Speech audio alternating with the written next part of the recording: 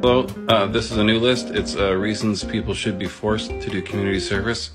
Number one is calling everything a journey. Yes, some things in life deserve this title, but going to the gym twice is not a fitness journey. It's barely an adjustment. Number two, saying you're from the school of hard knocks in your bio. Really, Eric? Middle class life in the suburbs, just full of hard knocks, eh? The hardest knock you've heard is from the Amazon driver delivering your orthopedic shoes.